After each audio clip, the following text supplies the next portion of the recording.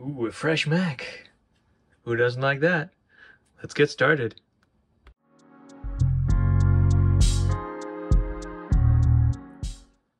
Hello everyone and welcome to a new video. In today's video we're going to take a look at the Mac Mini. Not to be confused with the Mac Mini. Anyway, this is the new Mac Mini M2. In fact, this is the Mac Mini with M2 Pro chip. So, without further ado, let's get all that off and reveal the magnificence that is inside. And there she is, the brand new 2023 M2 Mac Mini. Very nice. Got a black pull tab here to remove all of the magic that is hidden behind that black plastic. We'll get into the box in a little bit. Let's put the old Mac Mini next to it. This is the M1 Mac Mini. This is a 8-core, 8 GPU core, 16 GB of RAM, base SSD Mac Mini M1 from November 2020. This is the brand new 2023 M2 Pro. Let's do the peel. Now let's see what it looks like on the back. There we go, that was the bottom peel. And here we have Mac Mini. Let's do the back peel now, nice and slow.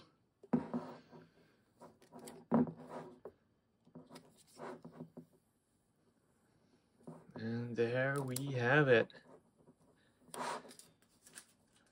All right. So taking a look at the back of the Mac Mini M2 Pro, we have 4 Thunderbolt ports, or USB 4 ports, rather than just the 2. The regular M2 model will have the same port layout as the M2 or the M1 here on the right, just 2 Thunderbolt ports, or USB 4. Alright, Ethernet port, this is just a gigabit one. I'll be using a USB to multi-gig. I don't think it's worth the $100 and something to actually upgrade to 10 gig. HDMI and 2 USB-A ports, as well as a headphone jack. And that is all there is to see on the outside of the new Mac Mini M2 from 2023. And while these machines may look very similar from the outside, the insides are quite different. We'll not actually open them up in this video, but just bear with me. The M2 Pro has more CPU cores and they run at a faster clock speed. The regular M1 here has 4 performance cores at 3.2 GHz and 4 efficiency cores that run at somewhere around the 2 GHz mark. While the M2 Pro here has 6 performance cores. This is the 10-core model. So it has 6 performance cores, 4 efficiency cores. The performance cores run at 3.7 GHz now, and the efficiency cores run at 2.4. So it's a good uplift in terms of clock speed right there. This one has 8 GPU cores, the M1, same as the new M2. I think those actually have 10 now. And this one has 16 GPU cores. GPU cores themselves are a bit faster as well. They're looking at about a 30% generational uplift between M1 and M2. The SSDs are a bit different as well. This has the 256 gig consisting of 2 chips. This one has a 512 gig consisting of 2 chips. The base model M2 will have 256 gig SSD consisting of 1 chip, running at about half the performance. So that's something to keep in mind. The 256 gig is definitely one to avoid. It'll perform quite a bit less than even the old M1 did. In terms of overall connectivity, we've seen the port layout of both machines is quite similar. Internally, they're a little bit different.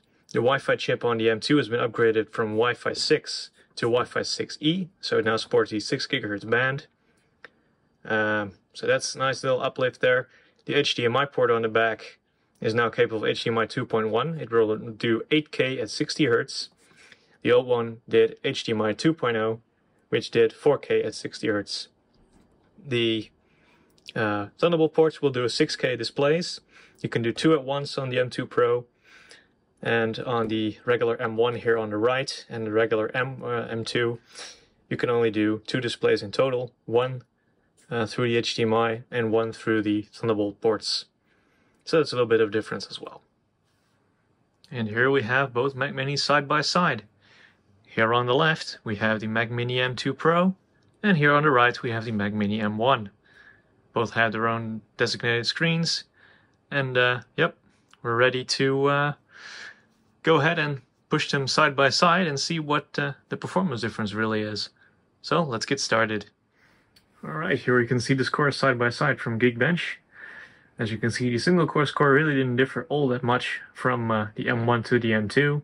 It's mostly the higher clock speeds that give it better performance. Multi-core score is quite a bit higher though. That's down to the extra P cores and the higher clock speeds overall. So if you put that across all of the 10 cores that the M2 Pro has, it's a little bit faster than that the M1 was. So that's to be expected. As wrong about clock speed, it turns out this unit only runs at 3.5 gigahertz.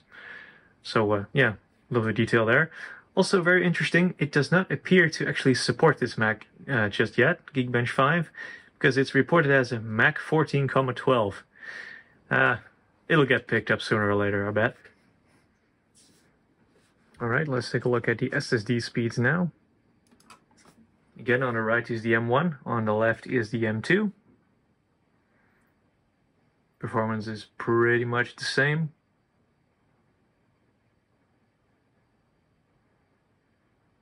Yep, just about 3 gigabytes read and write. Perfectly acceptable.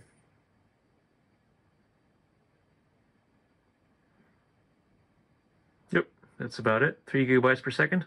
Not too shabby.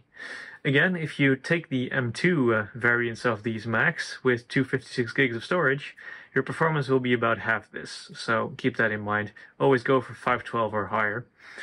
Otherwise, you'll not see 3 gigabytes per second, but maybe about 1500 megabytes. So be warned.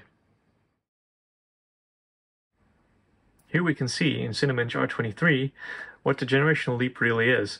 With 2 extra P cores, we see a 50% uplift over the M1 on the M2 Pro. That's a pretty good jump. We can see 11,791 points in multi-core for the M2 Pro and 7,807 for the M1.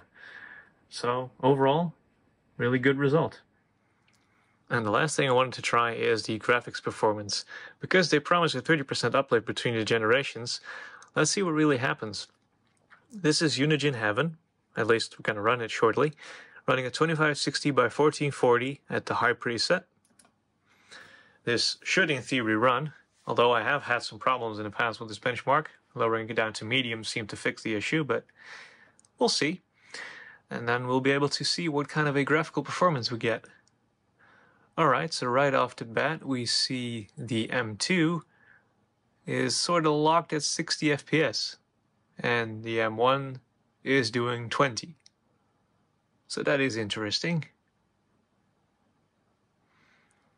Alright, 75 FPS now on the M2 Pro, 37 on the M1. We'll just let this run for a bit, and we'll get to the conclusion in the end once we start the actual benchmark. So let's go ahead and actually start that sequence right now. Alright, and the Heaven benchmark is done, and here are our results. Now, obviously, the 30% is apples and oranges in this case because we're comparing an M2 Pro versus a regular M1. The 30% leap would be M2 Pro over M1 Pro or M2 over M1. But anyway, when we look at these results, we can see we got a devilish score of 666 on the M1 and a rather pleasing 1804 on the M2 Pro. 72 versus 26 FPS. That's a very nice increase. You'll also notice that the CPU says virtual Apple at 2.5 gigahertz here. That's because, of course, this benchmark is running in Rosetta. It is a virtualized application. It's also running in OpenGL and not in Vulkan or Metal. Now, Vulkan is notoriously not supported on macOS, and Metal is the equivalent. But I digress. But in a situation like that, it should be even better.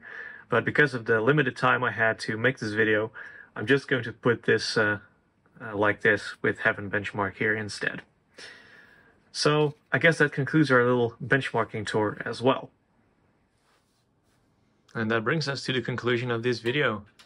We've taken a look at the brand new Apple M2 Pro Mac Mini from 2023 in its base model configuration with 16 GPU cores, 10 CPU cores, 512 gig SSD, and base gigabit Ethernet against the slightly upgraded base model M1 Mac Mini from 2020 with 16 gigabytes of RAM and everything else bone stock.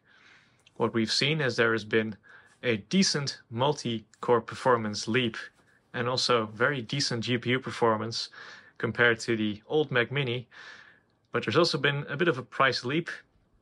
The M2 Pro over here is 1,500 euros and the M1 over there was 1,100 euros, so it's also quite a bit more expensive, but you do get an overall faster machine.